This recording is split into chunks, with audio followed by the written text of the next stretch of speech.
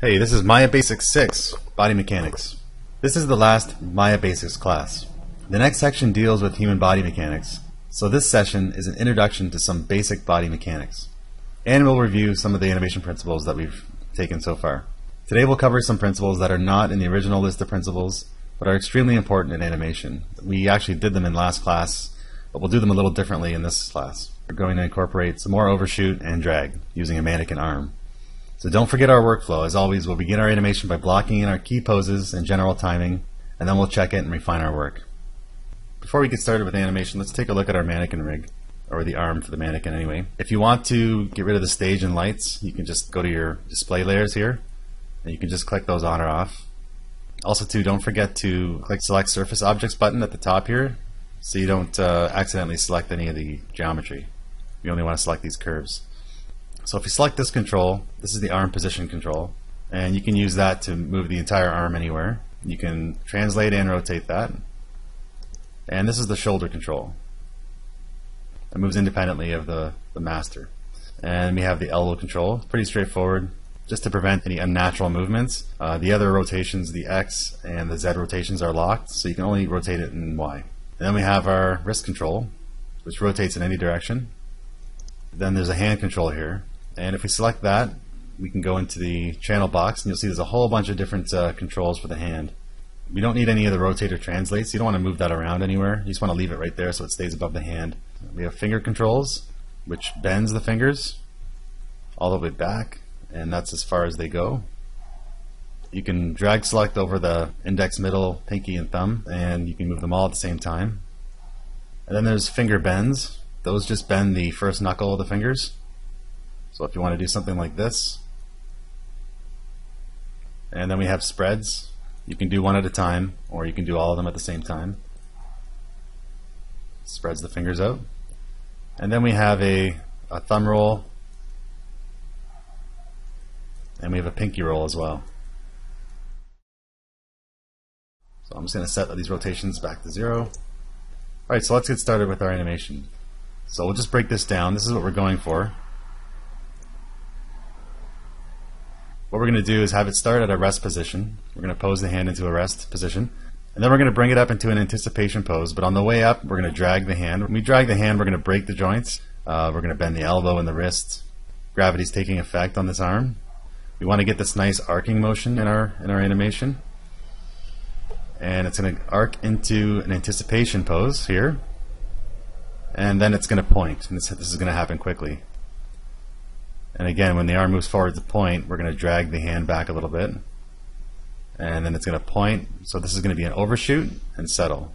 So the overshoot is just going past the final pose, and then it settles. And the overshoot, as we discussed in the last class, is just because the arm's moving so quickly, the momentum is causing it to continue moving forward until it comes back into its settle. And as always, let's do a 10 frame hold, at least a 10 frame hold at the beginning, and a 10 frame hold at the end, just for presentation. Just open up your outliner, and let's get to the camera. We'll just expand that, use the position node as always, and we're just going to move that out a little bit. We're going to need more room here, so we're just going to stage this a little bit. We may have to change it again, but for now we'll just leave that. So the first thing we need to do is get it down into a rest pose. So I'm going to grab the shoulder, and we're just going to block out this animation at first, taking great care with each pose that we set to make sure that each pose is a really nice pose. For now, since we're just working with an arm, we'll just talk about just posing an arm. So we're going to start with the shoulder.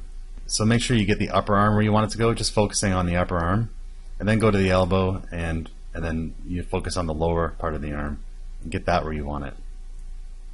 You can rotate it any way. If you rotate it in X, you'll see the bend in the arm a little bit better, and then go down to the wrist and pose it where you want it. So we're just kind of working our way from top to bottom here. I'm just going to move our camera out a little bit. So we want to frame that. Alright, so I've already gone ahead and made the shelf button for this. We've already gone over that a couple times. Go ahead and create a shelf button and name it arm, or whatever else you'd like to name it.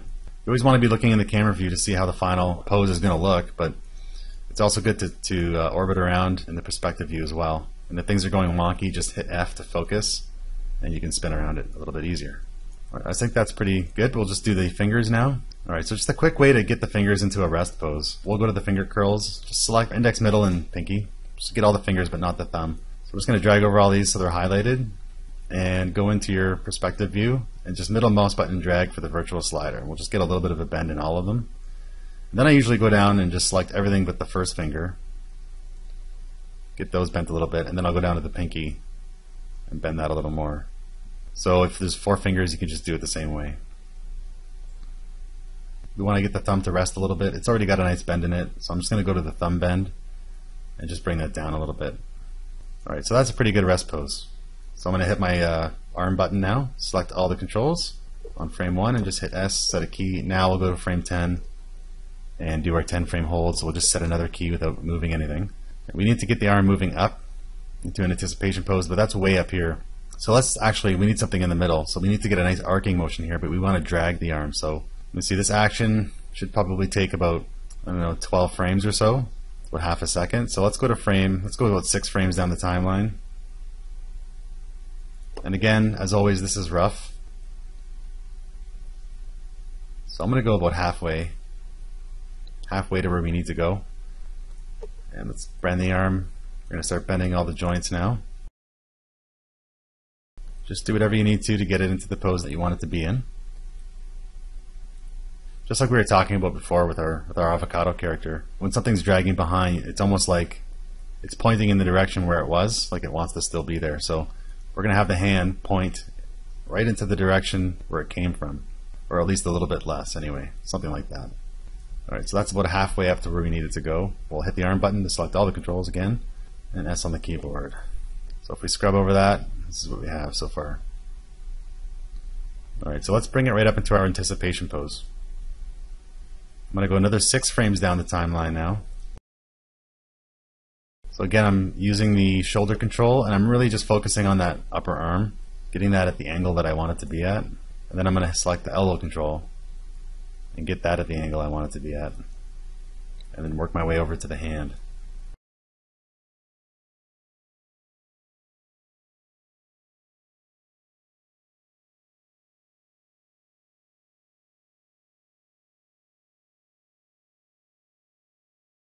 It's not a great idea to pose things where they're a straight on view like this. It's good to just give it a bit of an angle for depth. That's a good anticipation pose, so I'll select my arm button and key that. Now let's scrub over what we've done so far. Okay, that's okay, but I don't like this. This action here isn't great. What we want is to get that nice arcing motion that sweeps through a frame here. It's nice all the way up to here, but then between this pose and this pose, it's really going from one pose to the next. It's just really linear. So we're going to set another pose in here. So we pose these keys 6 frames apart, so we'll just go 3 frames in the middle, and we'll just unbend the elbow a little bit. So we want to get this arcing motion. So we want to get the arm out a little bit further here.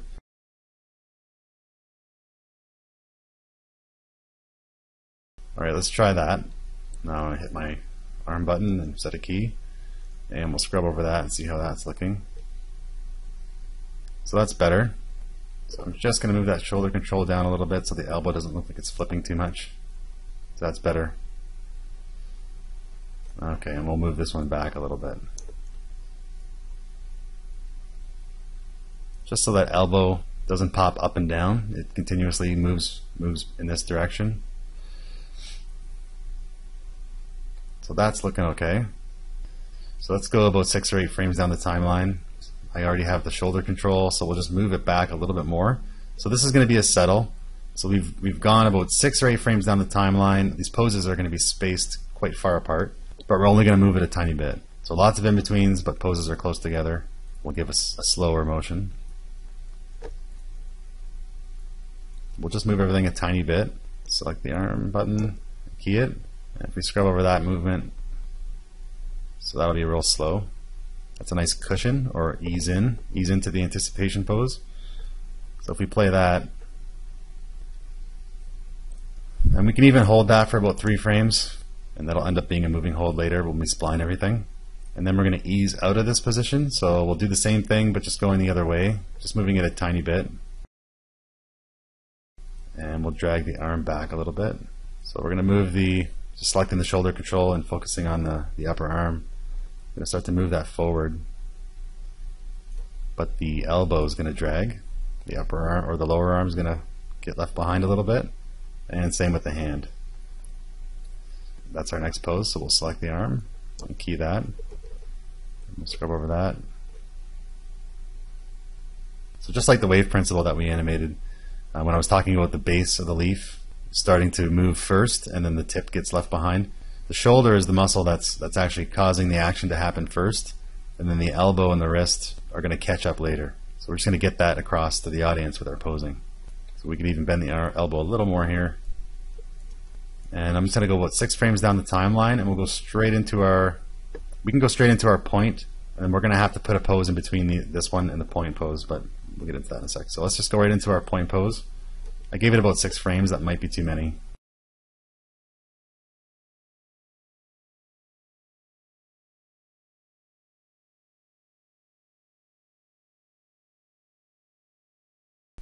That'll do. Okay, so we'll just select our, hit our arm button and key that.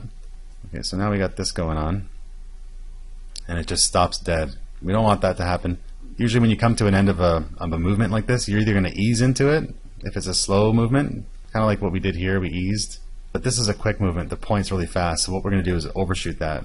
And like we talked about before, because the arm's moving so quickly, it has momentum, and it would continue to move in that direction, and then go back and settle. We'll go a few more frames down the timeline. For now, we're not going to be too picky with how many, maybe 5 or 6, and that's going to be our settle. We'll go back to the last pose that we did, and that'll be our overshoot. We can grab this, the arm position control, and we'll just move that out a little bit. And we'll straighten the hand and make the finger completely straight. So everything should be very, very straight and pointing straight out that way.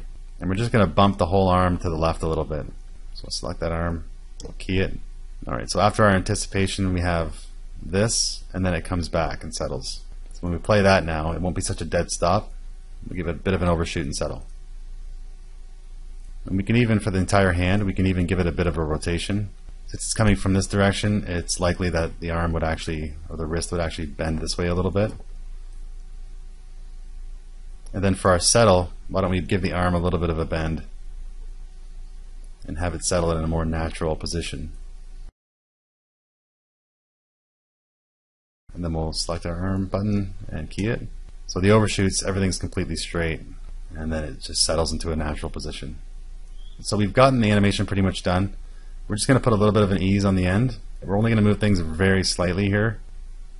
So I'll just bring the shoulder down, the elbow up a little bit, and we'll just relax these joints a little bit more, just to give it a nice cushion at the end.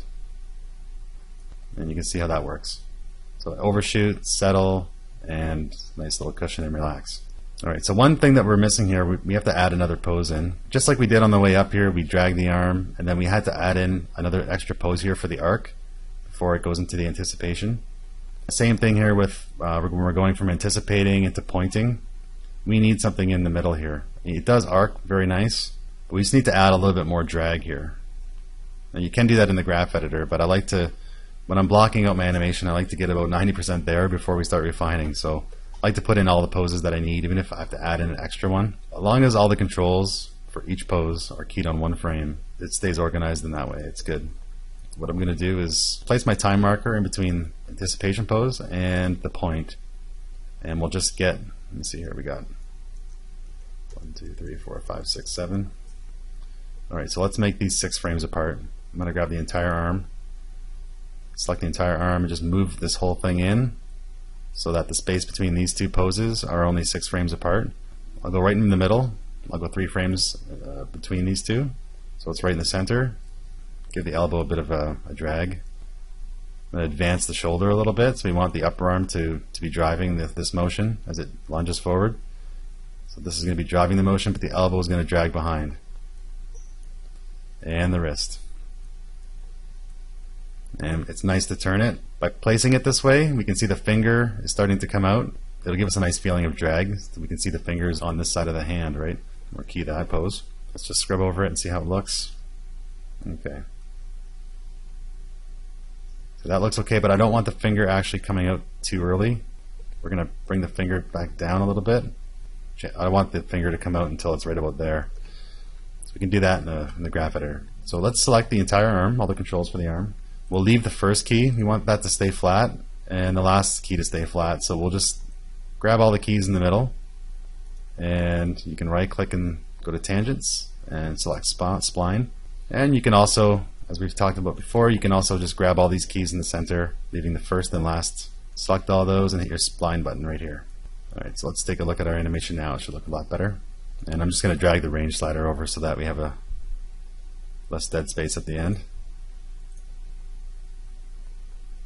Alright, so this is our opportunity to adjust some of our timing. So we do have some weirdness going on. And our 10 frame hold here, I don't want that to move so much. The anticipation holds a little bit too long. We have a 6 or 8 frame ease. It's a little much because I put a hold in as well. And the hold, there's 3 in-betweens in this hold, and you can see the keys are splined, so it does actually act as a bit of a cushion. We don't need all of these in-betweens here, so we're just going to take all these keys, make sure I have all my arms selected, take all these keys and just bring them in.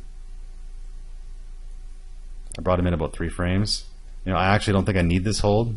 This is where I had the ease, and then the next one I left a hold, so I'm just going to delete that keyframe. Delete, and then bring from the next keyframe on, just bring them in. Because what I did was I eased in, and then I held, and then I eased out. So I just got rid of the hold, so it just eases in and then eases out. And I think that's enough.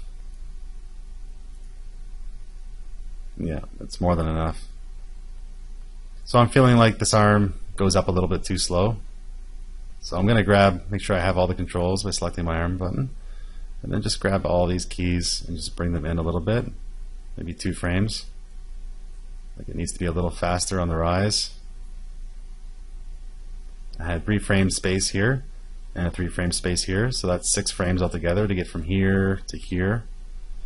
I think that can be a little faster, so I'm gonna grab all these keys and just trim that up, bring it in 1 frame, and go to the next frame, grab all these keys after it, and bring it in 1 frame. And now we're just adjusting our timing here. And let's play that. That's feeling better to me. Let's go to our graph editor now. We're going to refine. So you can go to the area where the problem, definitely go to the area where the problem is. Looking at our camera view here, we can scrub over. We don't want that to move around so much on our hold. But we also don't want it to be totally static. We want it to move a little bit. Let's just select our rotation values here. So the Y is not doing anything, it's completely flat. We can flatten these out by hand just by selecting the handle and moving it down, just to get it to be a little flatter, so less movement. Or you can select these 2 keys and just hit your flat tangent button, and it'll flatten them out completely, and then you can just move them up a little bit, just so there's a tiny bit of a hold on it, or a moving hold on it. I just did the shoulder control just now. Okay, now here's the elbow. I'm just going to select the rotate Y on the elbow in the graph editor here. And we can see that it's quite a bit of a dip here, so there's too much movement on it. So I'm just going to tone it down, and we'll do the same thing with the wrist. The wrist has rotate X, Y, and Z, and you can see they're all bulging out in this area. So it's good to go to the problem area, place your time marker on the problem area, and then just tone down these curves here so they're not bulging out too much. Then when we scrub over that, you can see that the movement that I had there that I didn't like is much, much less. Sometimes it's actually good to, instead of having it go up and down like that, it's good to actually just, you can grab your key over here and move it down so that it actually starts to ease into its next movement. So I don't like what it's doing in the rotate Y, so I'm just going to flatten that out completely so there's no movement on it. Okay, so I'm fine with that. Getting real nitpicky here, but that's the way you got to be. Alright, so I have the wrist control selected right now. I'm just going to look at my graph editor. Okay, so at this point I want to drag that hand down a little bit more. So we'll use the Y control and the X. No, that's turning it the wrong way. It's okay to just grab something if you're not sure. You know that you can see the rotate X goes around this way, so you know it's going to do this. If you grab the rotate X in the graph editor and move it up and down, you know what it's going to do. So we want to move it down in Z, the rotate Z. So we'll grab the rotate Z and we'll just drag it a little bit, and yeah, maybe I do want to rotate it that way a little. And when you make these adjustments, wherever you move one of these keys, if you slide it down or up, it's permanent. Like it just stays like, it's not permanent, but it'll stay put for you. So actually from here to here, the hand just goes in a straight line. And I would like it actually to arc a little bit more, but I think I can get away with it. I can get away with just using the elbow for that. I'll select the elbow and the rotate Y curve. And I'm actually going to break that tangent. So I'm going to go in right in between these two key poses. And they're only 2 frames apart. So I'm going to place my time marker right in the center. And you can see where it is. I'm going to break this tangent for now. And then grab the one side of the handle. And let's bend it. No, we want it to go the other way. So I'll bend it this way. And then I'll grab the other tangent, or the other key, and break that tangent. And then I'll bend that. So just to force it to do what I want it to do. And that's a little bit better. That's a nice arcing motion. So we get this curved motion with the hand, or the path that the hand is following. So that looks much better when you play it. Okay, so there's a little bit of a bump in the animation where it anticipates and holds. So you have all this going on. You want to smooth that out, the perspective view here. And I can see, if you look at this control, the shoulder control, you can actually see it when you scrub over in your timeline. See, it's wagging back and forth. And I know that's the rotate X, so I'm going to go in there and take a look at that. And it's this dip here that's causing the funky behavior. So we'll just flatten that key out and scrub over it. And that helps. But there's something else. It's also the elbow. So it dips down here. We're just going to lift that up so there's a nice arc, and that's looking way smoother. All right, so let's do some work on the wrist here. We're going into the point, and we want the wrist to drag a little bit. I think it drags enough. We can probably get it to drag a little more here. Wouldn't hurt. Let's just take a look at what we can do. So we will break. Let's just go to our rotate tool. I want to break these rotate X. And just break those tangents, move those to where, when you're moving these curves and you're bending these curves, make sure you're looking in the camera view so you can see the result of what you're doing. So when I scrub over that now, that's a little bit better drag, and I want to make sure that finger doesn't pop out just yet. So I'm going to break those tangents too.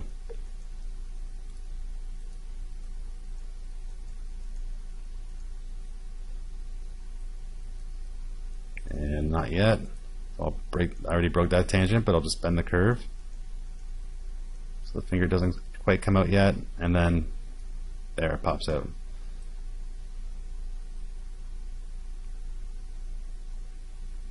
Alright, so that's looking okay now. I think we're almost done.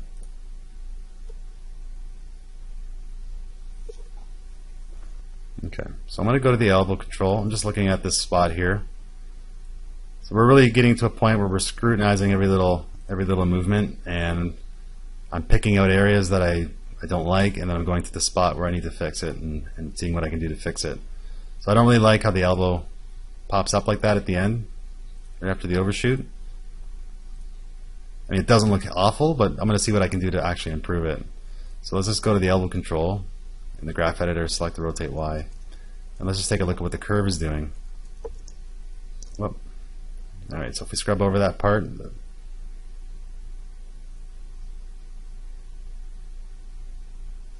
okay, so it rises up pretty quick. So when if we had it rise up a little bit more gradually?